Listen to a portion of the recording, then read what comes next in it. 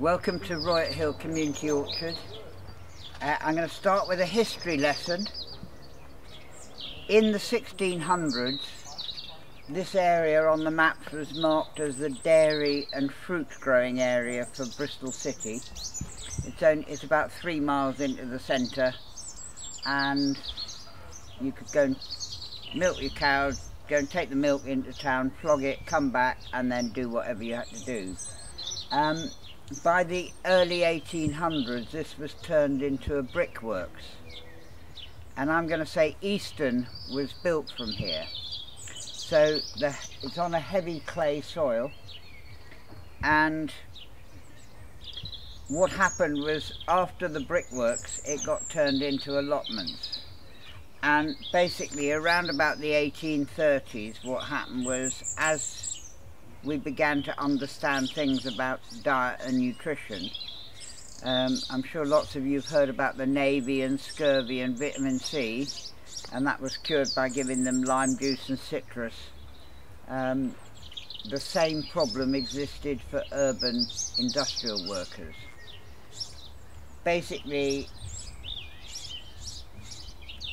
well, the fastest we could travel was how fast a horse could go.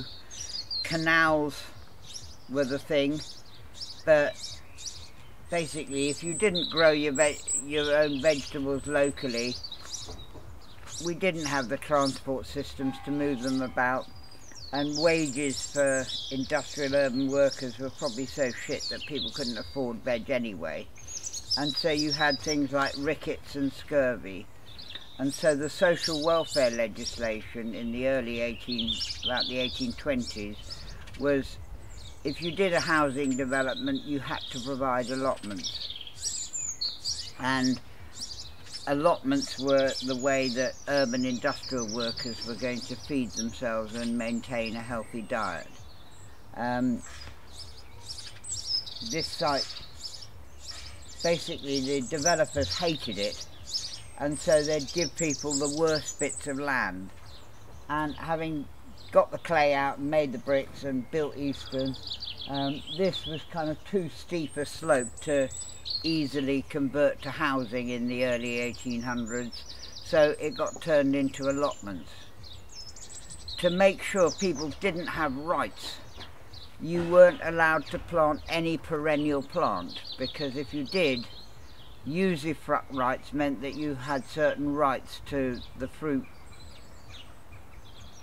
over time, and clearly to stop people having any rights, no perennial plants. When I first got a tenancy for this site, it was 12 pages long, and every paragraph started with "thou shalt not." The measurements were in rods, perches and chains, and you had to pay rent on Lady Day, and there was a whole load of completely obscure things that carried on right up to the 1990s. Allotments would have been heavily used in the Second World War, the campaign to kind of try and feed ourselves, dig for victory. I mean, all sorts of parks and whatever was all converted to vegetable and food growing. That generation that grew up in the war, they're all 99 or 100 years old now, and they're either dying out or dead. Allotments, they were the kind of preserve of grumpy old blokes. By the late 90s, this site was almost abandoned, and the council tried to sell it off for housing development. It was valued at £3.5 million, and basically I was involved in a campaign to try and stop it being sold. The easiest way to stop it being sold was to show that 80% of the plots were taken and rent was being paid. So basically we went for a campaign to try and get allotments taken up and people on them. And I can remember getting a map and writing Community Orchard across these 3 allotments here. And I got special permission to be allowed to plant fruit trees you know, in the 1970s, that's when we got motorway systems. The M32, I can remember working on it in the mid-70s. The M32 going into Bristol was only finished in the late 70s, early 80s. That's when we also got refrigerated lorries and air freight and whatever. And I mean, it just meant that you could import food from all around the world incredibly cheaply. A few weeks ago I went to the wholesale fruit and veg market and I bought a 12-kilo sack of carrots. They were called pony carrots, so they're misshapen or got a split or a fork or they're the wrong size. And they're perfectly good carrots, they're just cosmetically challenged. And that 12-kilo sack was £1.85. I can't even buy the seed for that price, let alone doing the work. And on a heavy clay soil, growing carrots is quite hard. So it's like veg became so easy and so available and so cheap that it wasn't worth doing an allotment. Basically, in the late 1990s, that's when the term food miles was coined by a group called SAFE, Sustainable Agriculture, Food and the Environment. And they started looking at concepts like food miles. And basically environmental awareness meant that by the late 90s, people were much more keen on allotments. I was involved in a campaign to try and get allotments generally more used, so looking at the tenancies, trying to change them so that it would be younger people with kids coming here. So if you look around on this site, I mean, wherever you look, there's kids' toys and tractors and God knows what around. Kids kind of come down here, they jump on the tractor, pedal along, find another vehicle, dump the first, and hey presto. I was also allowed to put a compost toilet up, and that's it's actually the second compost toilet in Bristol that has been approved by the council. The first one was at a community garden just up the road in Gordon Road. Unfortunately that one burnt down, so this is the oldest community toilet, compost toilet on an allotment in Bristol. Yeah, it's just trying to make it more friendly for families and kids. If you want to come down for a day's work on the allotment and there isn't a toilet, I mean, a lot of kids are really not going to want to be here and stay here. So we've got a compost toilet. This particular area, I try and do it so that the beds are no dig or less digging. Every single bed I can stand across it, work on it, and I don't need to tread on the bed. By not treading and compacting the bed, I don't need to do regular digging. What I've done is the pathway, you dig that out and put it on the bed, and that gives you a double depth of topsoil. By having a bed that is on a mound like this, I get a bigger surface area so I can grow more things.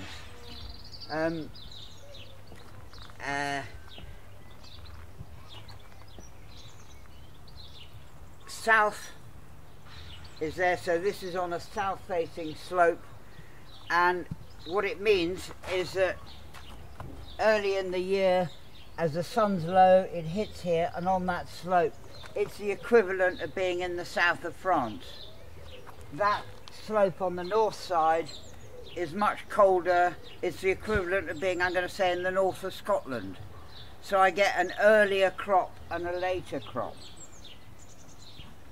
By planting in a, using the whole bed, I'm getting far more than if I had a row, a path, a row, a path. This way, I can work on here, and all of these mustard salad plants or stir-fry plants, that would have taken a whole row, and I'd still have to have a path. Okay, it wouldn't have to be quite as wide as I've got here, but I mean, I can grow far more, and I've got earlier crops and later crops.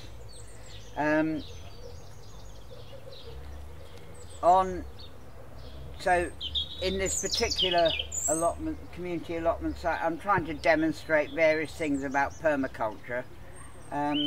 So I mean, that bed down there is full of perennial plants. This is a tree, well, it's a tree cabbage, a perennial cabbage. It actually came from Portugal.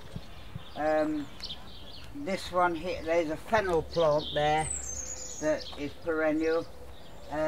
This is ditanda, which is like a wasabi-like plant, really strong taste, like horseradish or wasabi.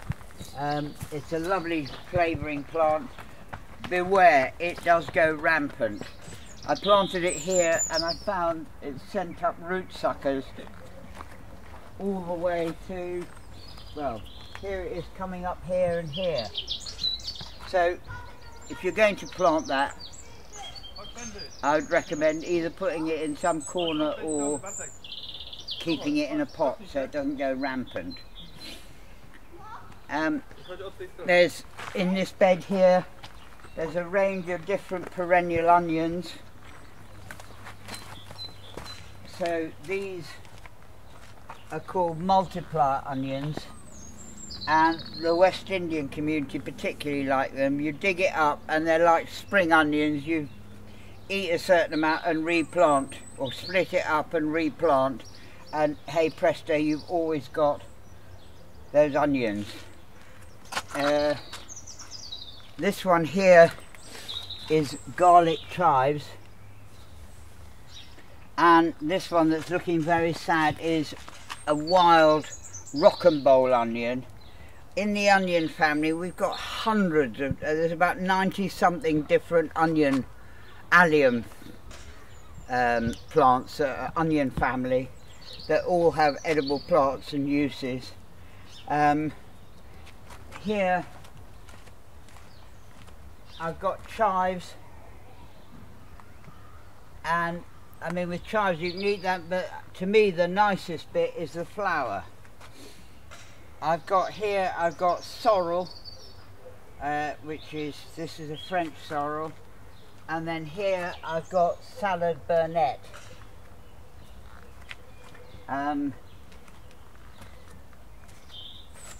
So I've kind of got a range of perennials there. I've got other perennials in other places too, like I've got globe artichokes, I've got Jerusalem artichokes, I've got asparagus.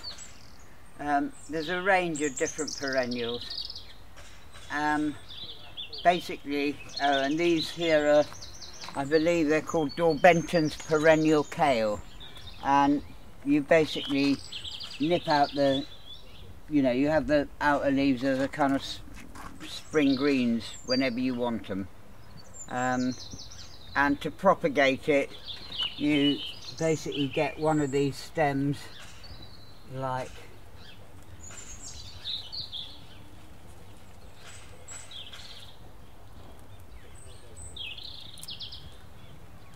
and like that, and I would remove those leaves and then plant it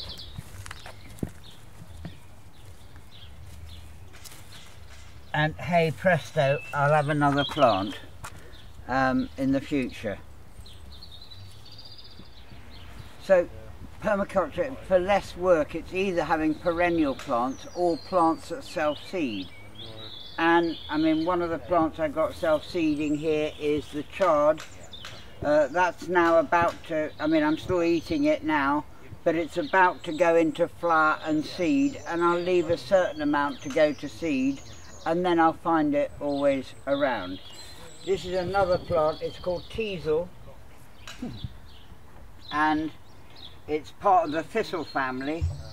I love it because it's wonderful for wildlife, but it's also got a very deep rooting system. and so it's bringing nutrients from deep down in the soil, and if I cut it and use it like a green manure, I'm cycling the nutrients that I would have otherwise lost and retrieve them back to the surface. As a wildlife plant, it's wonderful. If you look in there, there's a whole load of water in the leaf bracts. So at this time of year, that's the best pub in the world for insects. It will then come and have a flower. The bumblebees love that. It will then go to seed, and over the winter, the finches, particularly the goldfinch, love teasel, and I'm going to say is a major part of their diet. So it's got a whole range of uses. So I mean, here you've got a whole load of chicory self-seeding. You've got a red orich, which is part of the Chenopodium family, which is the same family as quinoa. It's also the same family as a weed called fat hen, which, I mean, I'm trying to get my whole weed layer edible or useful. And I mean, it's very nutritious and lovely to eat. In there's another plant that self-seeds, that's called mullein. And mullein, it's very good. I mean, it's good for attracting beneficial insects. It also is a good medicinal plant. It's good for chest and earache, but it's also the host of a stripy caterpillar that's got a wonderful outfit that comes out in June, July. So I grow it for all those reasons, and the fact it's got a deep root system, so that it's bringing up nutrients from deep down.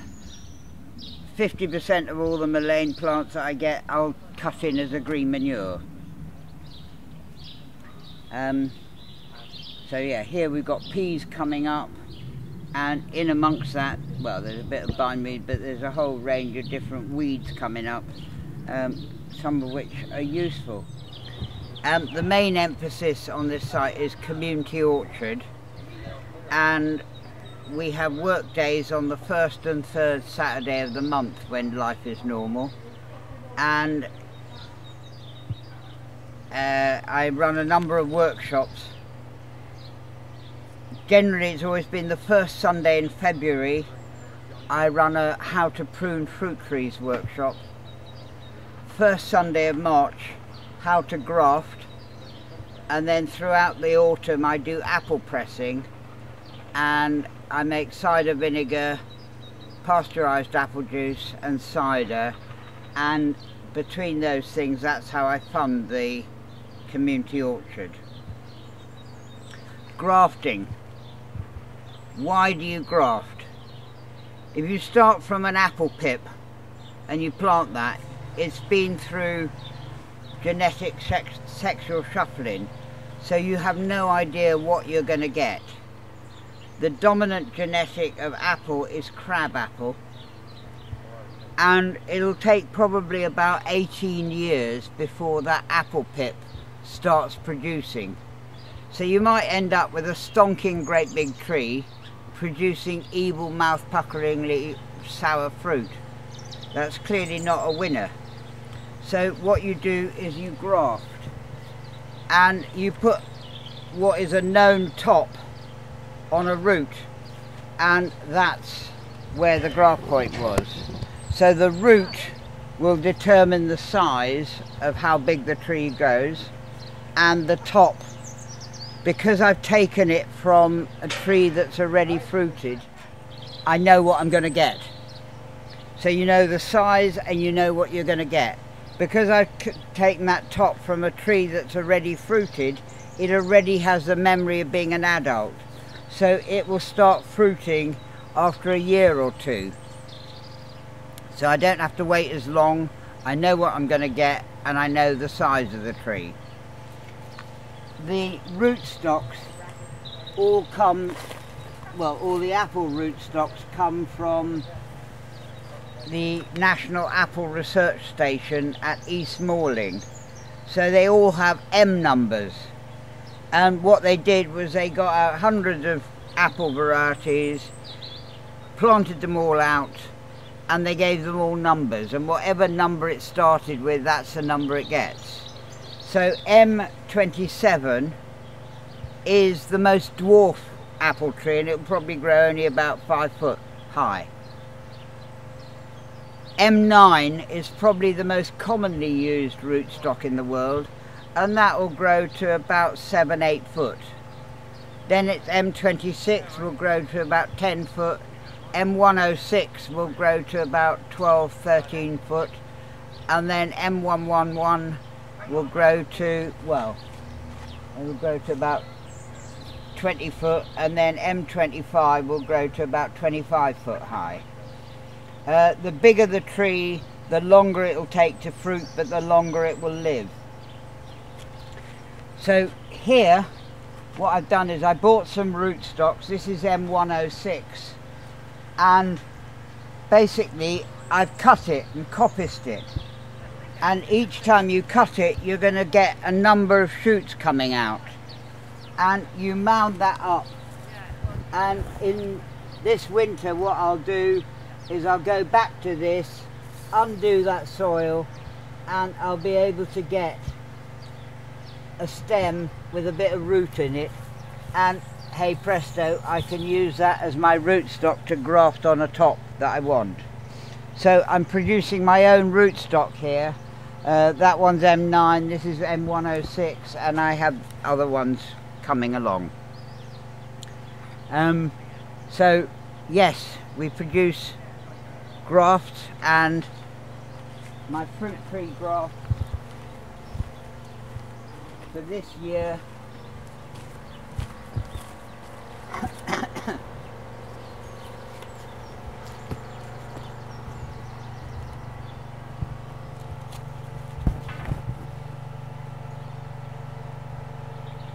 is here, and basically you can see where I've grafted it, and that's the top that I want. The root will determine the size.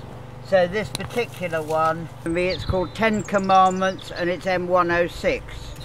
So I know, I know what I've put on there, and I know how big it's going to grow. And the same with all those. So some of them haven't yet come. So what I've done is left below the graft point, I've left that to grow until I know the top has taken. Then if the top takes, I can cut that all off, knock off all these bottom shoots, and the top will grow, and hey presto, I'll have whatever it is that I've got. They're coming slowly now.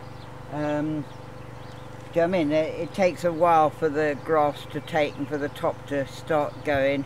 As soon as it does, I make sure I remove any leaf low down.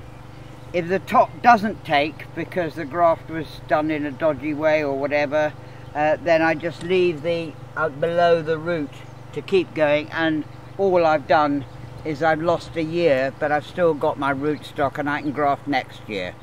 This is a self-seeding radish. Now normally people eat the root of the radish.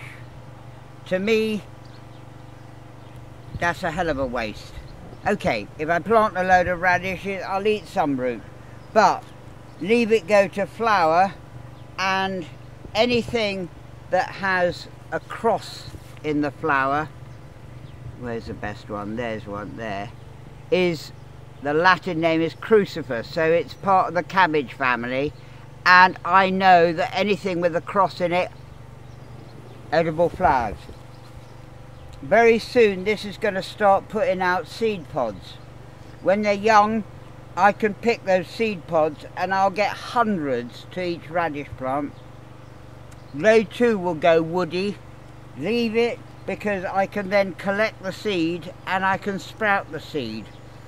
Sprouted radish seed is meant to be a superfood that's cancer busting and. I mean, my biggest radish plant is just there.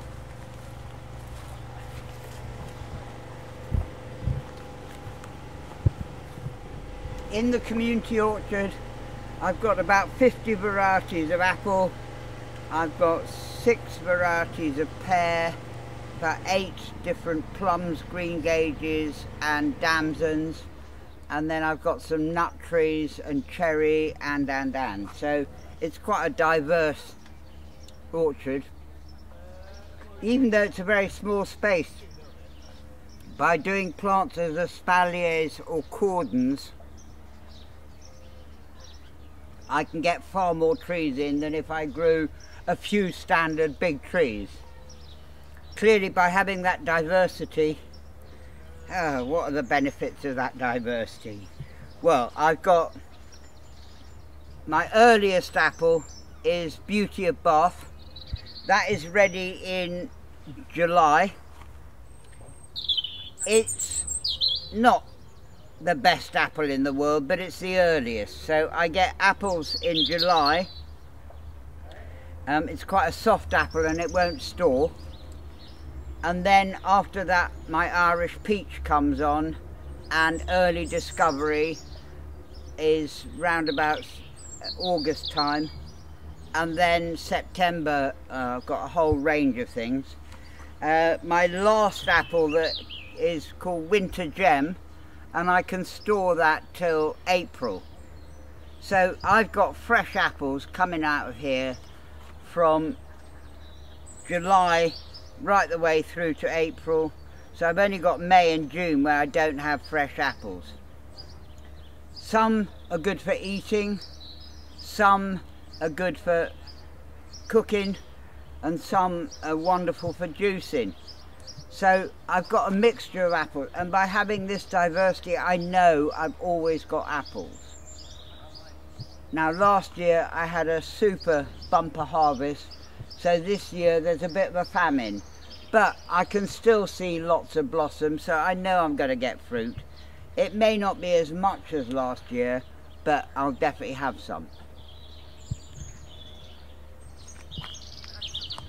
Welcome to the other side of the community orchard as it now is, or community allotment. This side used to be my allotments, and the community orchard is down that side. When people talk to me about allotments, they often assume it's about fruit and vegetable growing. Well, to me that's number 16 on the list of why I have an allotment. My prime use is my sanity. I can come here and I'm on Planet Zog. I've got no idea I'm in inner city Bristol. I can get lost here, pottering about, loving it. So that's my highest value use. My next highest value use is, I call it my playpen. And I do all sorts of experimenting and trying things out. And then I grow a whole range of different unusual plants which I can then offer to people. If I give someone an unusual plant, to me that's much higher value than a carrot. This allotment, I reckon one of my main uses is, well, it's a kind of store area for me to have materials that I can then use in other jobs. Over here I've got a willow. This willow will grow about 9 foot tall in a year, and I can make a sculpture or a hurdle or something every year from this. So I use it for craft work. I use it for a whole range of different things. Then, I mean, I used to run kids' birthday parties here, and to me, I mean, I can't afford to buy kids a Nintendo 99 or whatever it is, but what I can do is invite kids here. They come here in the summer, they dig up potatoes, we cook them, they go and pick some fruit, whether it's strawberries, raspberries, currants, gooseberries, whatever, and then we sit and have a fire, cook the meal. And I mean, there are some people who are now on this allotment site who remember coming here as a kid for one of my birthday parties, and they've now got an allotment and they love it. Over that side you'll see my wood store. At home, all my heating for the last 10 years or so has been from wood. I haven't used central heating for years, and that keeps me warm. I had a chicken empire. Unfortunately, right now it's defunct because Foxy got in there and has eaten the chickens far too much. So I'm going to have to make it into Fort Fox before I get more chickens again. And I mean, to me, it's a kind of really nice social space, educational. All those things are much higher value than just the vegetables that you can grow. In terms of what I do, again, you can see these beds are kind of arranged in the kind of mound on a south facing with a slope. I mean, it's almost like I'm harvesting the water and making sure no water runs off this side. It all stays in and goes into the trenches and sinks into the ground. I mean, if you look in here, this was to stop the pigeons getting in, but that is, this weed there is fat hen, part of the Chenopodium species, really full of nutrition. It's like a quinoa plant, loads of nutrition. And I mean, a lot of my weeds that I used to weed, if I want to weed them, I then hurl them at the chickens, and the chickens would eat them, and out would come a gorgeous poo and eggs and God knows what. My chickens I ran in such a way that they were all about waste. I went to, well, chickens changed my life by having rescued chickens that had finished their commercial life.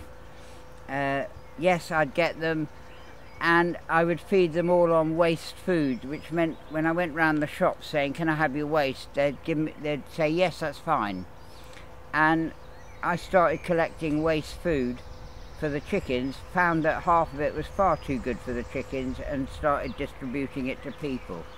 So for the last 10 years or so I've been doing waste food and supplying various different groups and people with food. I'm afraid I get so much that actually my diet is about 95% from the bins. Permaculture is about doing things that are easiest, but it's a lot easier getting food from a bin than it is growing it yourself. So yes, you never heard me say any of that. Clearly I only eat everything from the allotment.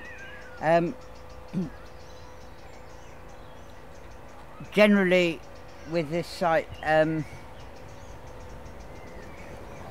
when I come here, I don't come here to work. I come here to enjoy being here, and while I'm here I'll fiddle about and do various things, but I don't have, here's a list of jobs for now, I've got to do them. I potter about, and as I'm pottering about I'll do odd things. Here we've got a comfrey plant, and comfrey has a really deep root system, several meters down, and it's bringing up nutrients from way down. If I cut the leaves, I can either mulch it, put it in the compost, or I can put it in a drum like that one with a hole at the bottom, squeeze it, and out comes a juice, and that will be a fertilizer, which I dilute it like 1 to 20, and it works as a foliar feed. Now if you're going to do that, generally with comfrey you cut it just before flowering, or just as it's beginning to flower, so that all the stems are soft and sappy. This one is just beginning to flower, and you'll notice that it comes as a spiral,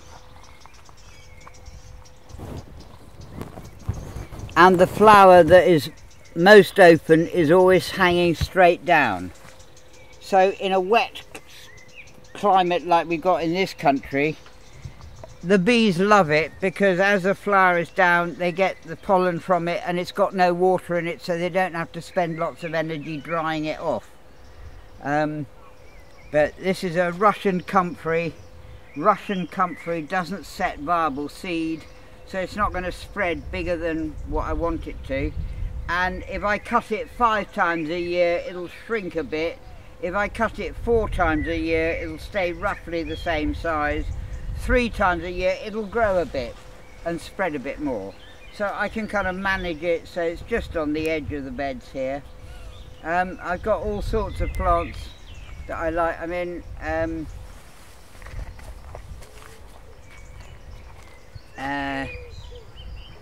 mean this one here is feverfew. It's very good for migraines and headaches. Personally, I reckon the way it works, if you eat it, it's incredibly bitter. And you go through facial gymnastics with, oh God, that's horrible. And all that contortion means that you get the blood flow flowing to the brain, and that's how it works. That's my theory anyway. I'm not sure that it's the official reason of why it works. This is elephant garlic, and in between that there's some rows of carrot. Carrot gets carrot root fly, which kind of damages and kind of cosmetically does a carrot in. The carrot root fly is not a very good fly, and it goes by smell. So if you've got a whole load of onion around it, it's not going to smell your carrots, and you're going to get a crop, a wonderful crop with no evidence of carrot root fly. This is a plant that's called the poached eggplant for obvious reasons, and it attracts beneficial insects, but you can also eat the leaf and the flower as salad. It self-seeds abundantly, so once you've got it, it'll just self-seed around and gradually spread. It's a lovely plant. This one's another plant that's self-seeded and which I quite like to encourage. It's called burdock. I mean, the Japanese love it because it's a really nutritious root crop that's got all sorts of good medicinal value. Right next to it is horseradish. Once you have that in a plot, you're never going to get rid of it, and if you try, you're probably just going to spread it.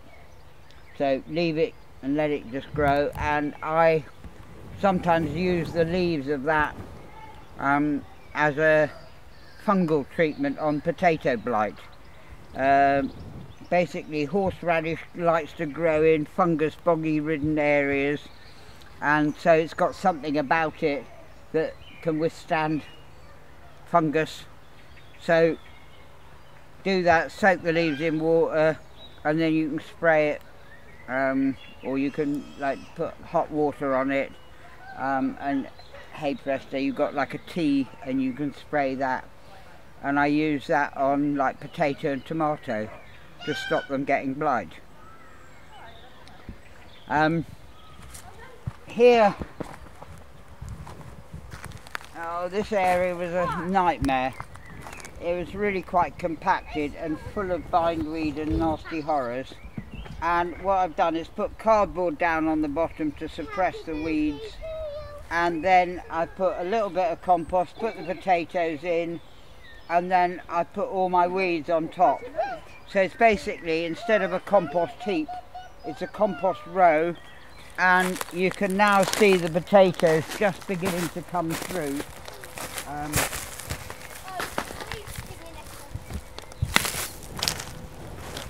And here's another one.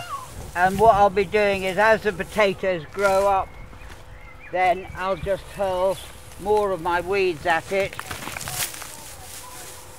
and that's like earthing it up. And I'm going to plant pumpkins in here as well, so by the end of the season I'll have a lovely compost heap, and I'll have potatoes and hopefully loads of pumpkins as well. In the 1980s, the chemical companies all started looking at all the old wives' tales, and the tradition, they said, was the water that's in here, if I wash with it, it's the secret of not getting wrinkly skin, it's the secret of eternal youth. They used to call it fairy water. And the chemical companies tested it, started using it, and said, oh yeah, it's wonderful, it's an anti-wrinkle cream. And what it has in is a few dead insects which have collagen, and now every single anti-wrinkle cream has got collagen. I'm sure not made from dead insects, but synthesized. I mean, here we've got, well, this is a thornless blackberry. It's gorgeous, really nice big fruit, and it comes about 2 to 3 weeks after the wild blackberries have come. This one here is a white mulberry, and you can see the mulberry is beginning to develop. Basically mulberry nowadays, you can buy mulberry leaf tea. Well, I guess traditionally it was used about silk and feeding the silkworm and then getting silk. This plant behind here is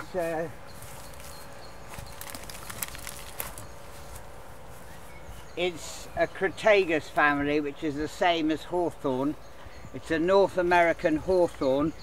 It's got vicious spikes, but I mean the fruit, it's called Arnoldberry. It's Crataegus arnoldiensis, and the fruit flavour is gorgeous. It's kind of got fruit about that big, which is about twice the size of a normal hawthorn berry. In here I got 6 different kinds of red American gooseberry. I've got all along that side, I've got a windbreak of evergreens, which are Eleagnus, which is it's a nitrogen fixing plant, evergreen, produces fruit, and then behind that side I've got strawberry tree, Arbutus anida. But basically this acts as a windbreak for most of my orchard. And yeah, I mean the history of all those fruit trees that you see here, this was all my chicken empire. And behind that, well, as my friend had this allotment for the last 37 years, whenever I used to come and visit and I noticed the allotments becoming abandoned, I guerrilla planted all those fruit trees. And when they came to want to sell the place, I just wrote Mike's allotments and took over 5 allotments, and revealed the fruit trees that I'd secretly planted, and hey presto, I've now got a lovely little orchard.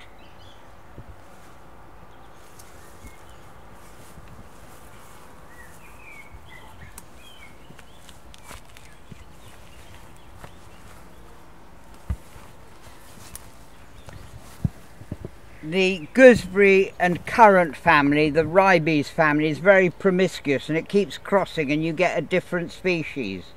This one here is called yosterberry.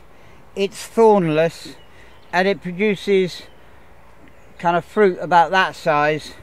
It's like gooseberries and currants on steroids. Lovely it is because it's thornless.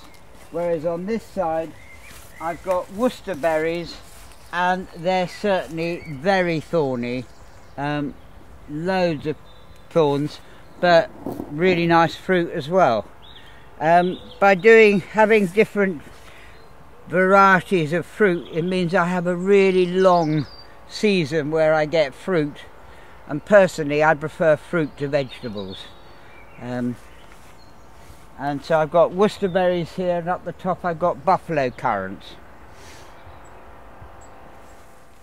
This plant here is Alexander's. It's part of the, well, umbellifera family, the same as carrots, parsnips and parsley and whatever. This is it used to be a favoured vegetable of the 16th century, Alexander's. Got a very deep rooting system, flowers loved by insects and bees, but I use this basically as a ground cover and to pull up nutrients from deep down, cut it, mulch it and shove it on my potato beds, and hey presto, I'm getting all that stored nutrient. This is a different thornless blackberry variety. I've got 6 different varieties of thornless blackberry. I'm quite keen on them.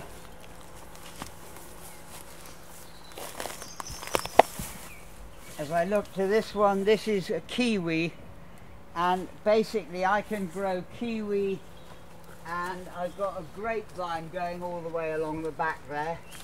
Essentially, when they stopped the brickworks, they made that wall of the bricks that were made here, and so I've got a south-facing slope with bricks in it that stores heat, so I can grow all sorts of crops here that you wouldn't normally be able to grow, because it's a microclimate and I get all that extra heat.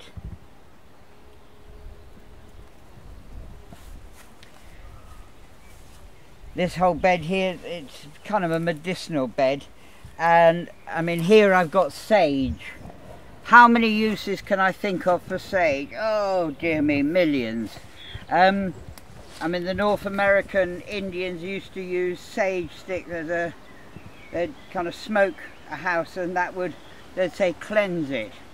It's got all sorts of antibacterial properties, really good for mouth and throat cleanliness. The reason people used to use it with eating fatty meat like pork is that it's a really good digestive, and it helps your body sort out all the fats of things like pork.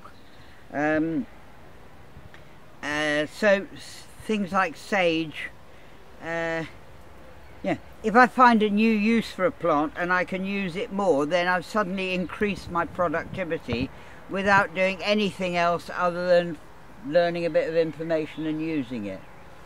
That's an edible honeysuckle.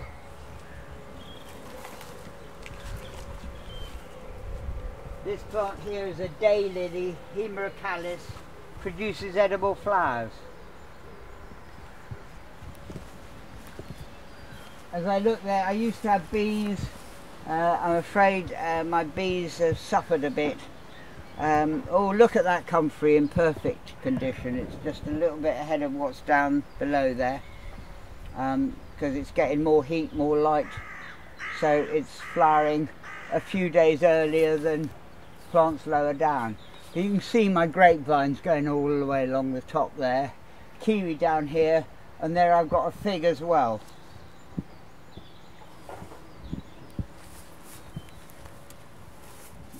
There's a bamboo there. It produces edible shoots. You've got to get them when they're really young and tender, but otherwise I use it for all sorts of stakes and building and whatever. So I've got a bee hut, and then the fruit and orchard keeps on going down that way. This is a pheromone trap for plum maggot and for codling moth, which is the maggots that you get inside apples. So to stop that, round about April time, just as you get flowering going on, basically that little thing there puts out the essence of female on heat, so all the male moths come in here trying to get in, have their wicked way, and they get stuck on the sheet, and so basically the ladies don't get impregnated, and therefore I don't end up with loads of maggots in me plums and apples. All under here I put this three-cornered leek. I have to say, nowadays they're saying this is a plant that goes out of control. Basically it's seeds and it's got bulbs and it'll spread, so you probably shouldn't plant it anywhere. But I mean, right now them flowers, oh, really sweet oniony flavour, lovely in salads, and the leaf throughout winter I can pick this. It's called three-cornered leek. You can see the kind of shape of it is a bit like a corner, three-cornered leek, and you can eat the leaf as a kind of chive or onion substitute, and it just goes rampant and spreads. To me, the allotment is about enjoying being here, and one of my favourite spots is here. I can rest on my hammock, get a bit of shade, get a bit of sun, and oh, I can have all sorts of wonderful thoughts, or I can just fall asleep. you know, to me the allotment is not about how much work I've got to do, it's about how much I can enjoy it. And I love my allotment.